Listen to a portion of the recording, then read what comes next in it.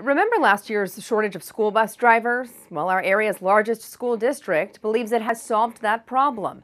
The superintendent of Tippecanoe School Corporation spoke about this today and what else is expected in the new school year in an exclusive interview with Star City News' Asher Bookspan.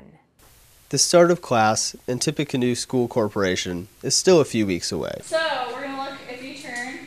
But these 6th, 7th, and 8th graders are spending some time now at Battleground Middle School learning what to expect from their teachers and from other classmates. Their families are also learning that the federally funded school lunch program that started during the pandemic has ended. Families can still apply for assistance, but for the most part, parents are responsible for making sure their kids eat midday meals. Families that qualify for free or reduced lunch will need to complete that application.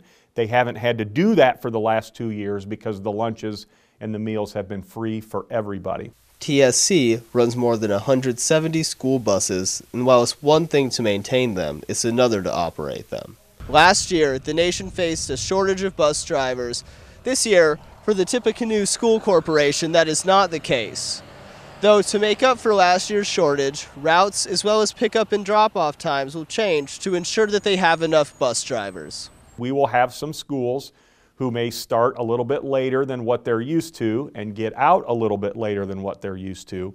But also we have some schools that may start a little bit earlier than what they did last year, but then they will get out of school a little bit earlier. Out of 300 school districts in the state of Indiana, Tippecanoe School Corporation is now the 10th largest. As the new school year begins, several construction projects are planned or are underway to accommodate the growing population. Administrators believe all the building is a progressive symbol of the present and a promising sign of the future. Asher Bookspan, Star City News, Tippecanoe County.